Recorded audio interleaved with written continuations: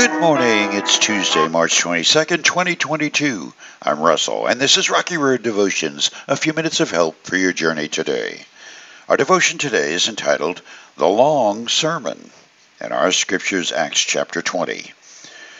On the first day of the week, we gathered with the local believers to share in the Lord's Supper. Paul was preaching to them, and since he was leaving the next day, he kept talking until midnight. The upstairs room where we met was lighted with many flickering lamps. As Paul spoke on and on, a young man named Eutychus, sitting in the windowsill, became very drowsy. Finally, he fell sound asleep and dropped 3 stories to his death below. Paul went down, bent over him, and took him into his arms. "Don't worry," he said, "he's alive." Then they all went back upstairs, shared in the Lord's Supper, and ate together. Paul continued talking to them until dawn, and then he left. Meanwhile, the young man was taken home alive and well, and everyone was greatly relieved. Paul's sermon may have begun in the afternoon, but it continued past midnight. Poor Eutychus had probably worked a double shift the previous day and just couldn't stay awake. He fell through the window in which he was sitting and dropped 3 stories. A long sermon can have serious consequences. One of the turns that seems to always be part of any discussion on sermons is the length and whether or not people were bored to death. I took the time this past Sunday to come near that discussion before my sermon began.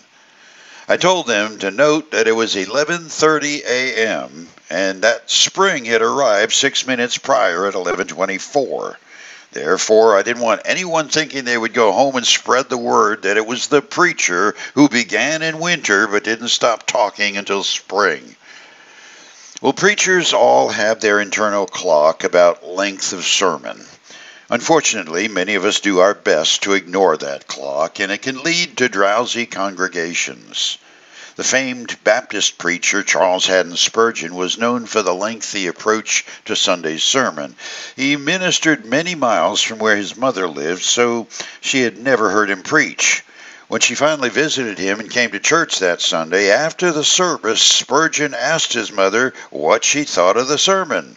Her answer, "I believe you missed several opportunities to reach the end." Now, before this devotion misses the opportunity to reach a conclusion, I suppose it would be best to point out that Paul's sermon did not kill Eutychus. It was the fall he took, caused by sitting still too long. In Paul's defense, we should also remember that it was he who rushed to Eutychus' rescue and witnessed, or caused, his revival.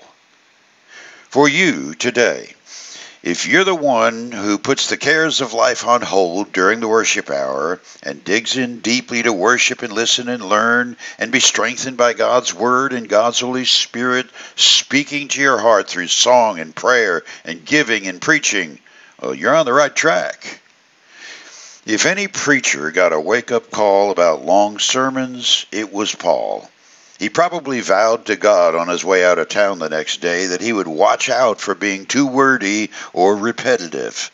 But still, there's something to be said for a congregation that worships wholeheartedly and awake.